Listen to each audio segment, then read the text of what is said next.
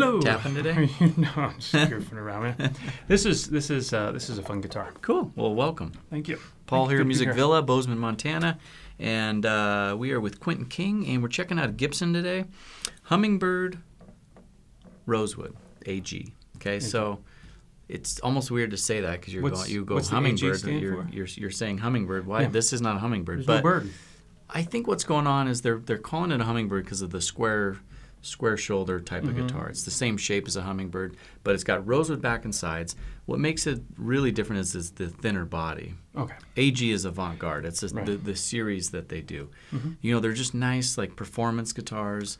It's not like your vintage classic Gibson models, J45s and all that. This is a line that's really comfortable for one. Like for the working And it's for the musician working, guy. plugging Gotcha. in and playing, performing live. So rosewood back and side, spruce top, Cutaway, great guitar. LR Beggs pickup inside. Yep.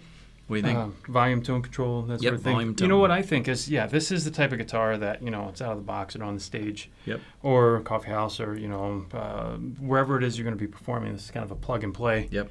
instrument. And we've had discussions before about, something that sounds great acoustically might not be the easiest instrument to handle when you're amplifying because the natural resonance of the guitar and certain especially low end frequencies can cause feedback problems. I think this guitar kind of addresses that in a sense that it's made to be a performance instrument. It's the bass is present acoustically, but it's not really out in front. It's there enough, but then it really, if it's in EQ, it kind of starts in the middle and then kind of swoops up a little bit towards the mids and the highs.